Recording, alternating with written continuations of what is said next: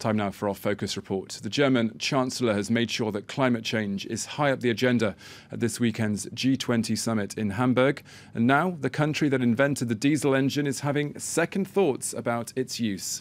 Courts nationwide have instructed cities to limit the use of engines that pump out fumes in a bid to reduce pollution.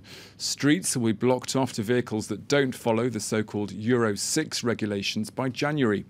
Anne Maillet and Nicholas Spicer have more in this next report. The end of the diesel car might start here, in Max-Brauer Allee in Hamburg. A long street that cuts through a central neighborhood. It was an air quality monitoring station in the middle of this street that set the alarm bells ringing. The nitrogen oxide levels had become a threat to public health. So the city made a radical decision. As of January the 1st, 2018, there'd be a total ban on the most polluting diesel vehicles. I live here and I have a child. The monitoring station has been here a while and we know that the concentration of dangerous gas is the worst in our street. Frankly, it's about time they woke up. What's happened with the diesel scandal is unacceptable, and that took place at the highest levels. Unacceptable, and yet Dieselgate, as it is known, continues to shock Germany. Several car manufacturers have cheated on anti-pollution tests for years now. The result? The levels of nitrogen oxide produced by diesel motors are far too high in 80 German cities. Because of lawsuits over the violation of European air quality standards, a ban on diesel was inevitable, says the regional environment minister. This won't just apply on certain days, but for the whole year for diesel vehicles that don't respect the so-called Euro 6 regulations. The cheating which took place with diesel engines has made our job really hard here in Hamburg. If we knew before there was such a difference between their pollution tests and what really happens here in the streets, we wouldn't have this nitrogen oxide problem right now. The ban will affect 70% of diesel vehicles and could set an example. Following the lead of Hamburg, Stuttgart and Munich, some 20 other towns are getting ready to follow suit if the National Administrative Tribunal gives its green light. In Berlin, a decision is expected in November. Here, as well, the nitrogen oxide levels are far above safety levels in certain areas. The possible change in the law could have a big effect on Jürgen Wolters and his taxi company. A few weeks back, he cancelled an order for new cars. Here's the document confirming the cancellation of our January the 4th order. So this means we now have 3 cars less. But we have no choice. The situation is too iffy. We have no idea how things are going to evolve. And that's what keeps me awake at night. His fleet of 40 cars is all diesel, so his entire business model is under threat. Like many others in Germany, Jürgen is looking for someone to take responsibility. The car manufacturers cheated, they lied and they scammed us. They sold us their diesel engines as more environmentally friendly alternatives. But now we're finding out that in reality their diesel is a killer for humanity. 2/3 of Germans are in favor of a diesel ban in downtown areas.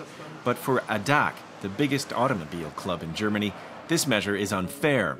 It punishes first and foremost the actual victims of the fraud, it says. Some 13 million car owners could be affected if the ban goes nationwide.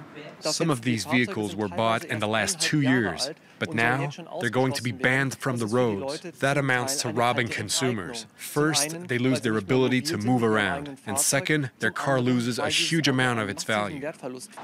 ADAC is telling its 19 million members not to buy diesel. A big setback for automobile makers. The German Car Dealers Association says the diesel debate has pushed prices down by 10 to 20%. Sales are in free fall. According to the NGO behind several lawsuits in the most affected cities, there is a way to lower diesel motors' pollution by 25% at a cost of 1,000 to 1,500 euros per vehicle. Sure, it's going to cost a lot of money, but it's not insurmountable for the car makers. Our position is clear. The diesel bans can be avoided. as long as the polluting vehicles are upgraded and improved. So diesel could be saved, but at what price? The federal government is now stepping in. It's created an agency to monitor pollution. And, mindful of the consequences for Germany's powerful auto industry, it's negotiating a recall of some 12 million vehicles. Well, for more on this story, we can speak now to Nicolas Meillon, an expert in all things energy and transportation, who joins me now here on set. Thank you very much for being with us here on France 24. First of all, what do you make of the German schemes that were featured in that report? Are they far-reaching enough? Will they work? No, I think it's going towards the good direction, because we have a problem in Europe. It's not only in Germany, but it's also in France, in the UK, with the nitrogen dioxide levels, which are far higher than what the limit is in Europe, and the limit which should be met since 2010.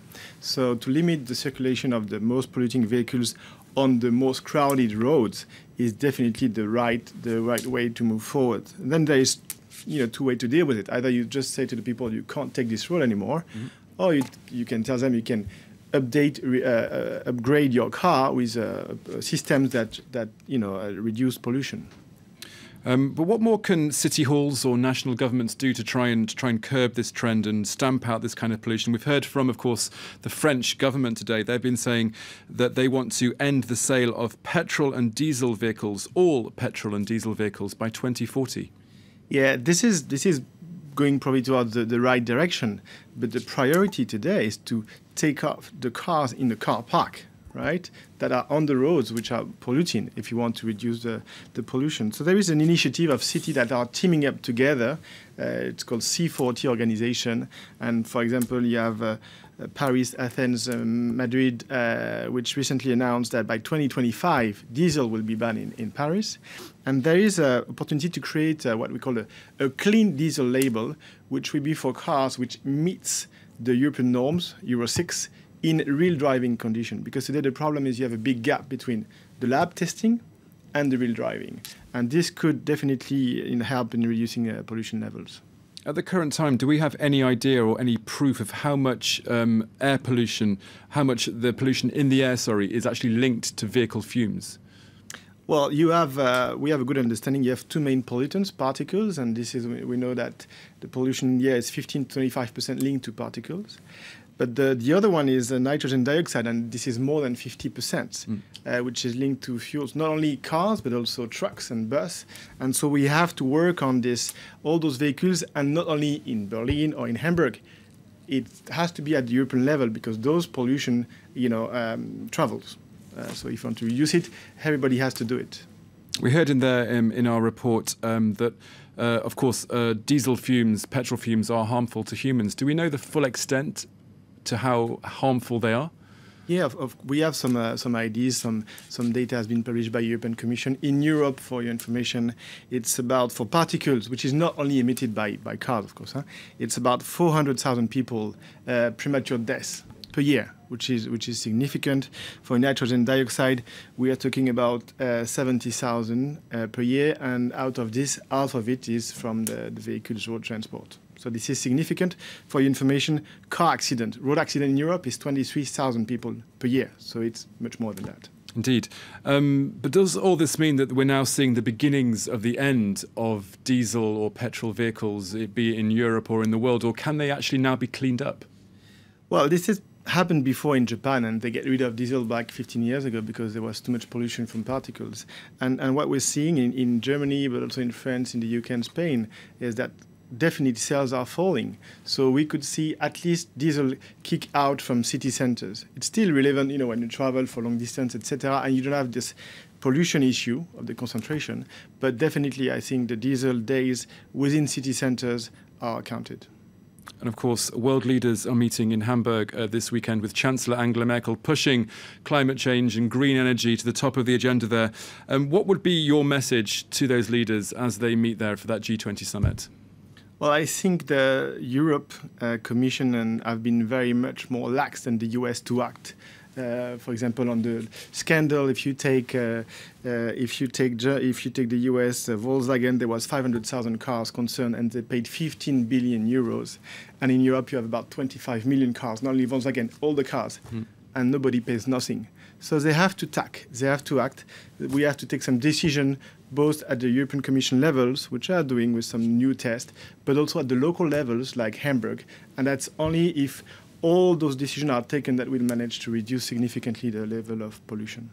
Okay, Nicolas Meillon, thank you very much for being with us here on France 24. Thank you.